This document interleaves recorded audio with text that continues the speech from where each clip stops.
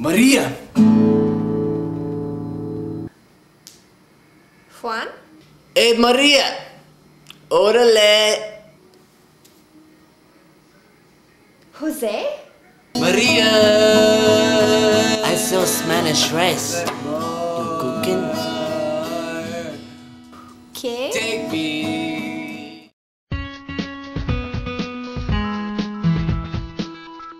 Okay, so my 5 favorite movies, and I'm an avid movie watcher. I guess these are probably my top 5 choices right now and just recently, so I'll go ahead and go through them. The first one is Finding Nemo.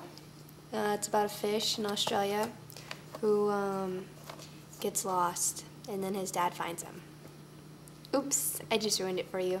Next one is Bolt. I thought this movie was going to be really silly, but it was actually pretty good. I enjoyed it very much. There's a lot of like comical parts for like older people, and I say older because I'm 22.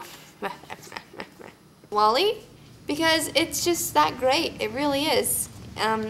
Very little words are spoken in this movie, and it's just great. Just great by itself. Wall-E. Next one is Robots. Robin Williams is in it, and he is stinking hilarious. And it's just a really good movie. You wouldn't think it's that great, but it really is. So I know the majority of these movies are cartoons, so I'm going to break it up just a little bit for you. Or animation, I should say. Pixar has won my heart. They really have. Next one is Kill Bill. Volume 1 and 2. Me and my brother watched this like crazy. I was going to say religiously, but it's not that much, but it's pretty hardcore. It's like right up there with that. We always watch the first one and then the second one, and we have like even skits made after this that haven't even been made yet for our YouTube channels. But really good movie. I love it. Another great one, even though this is just adding it on to it, is August Rush. Oh, cinematography and storyline and everything. That movie is just really great. So that's my top 5 movie picks. Woo! Okay, so how I pick out my outfit, probably the best place to show you is inside my room. So let's take a quick look at what it looks like. Quick look. Quick look. Gotta be quick. Go look at the closet. Just look at the closet too.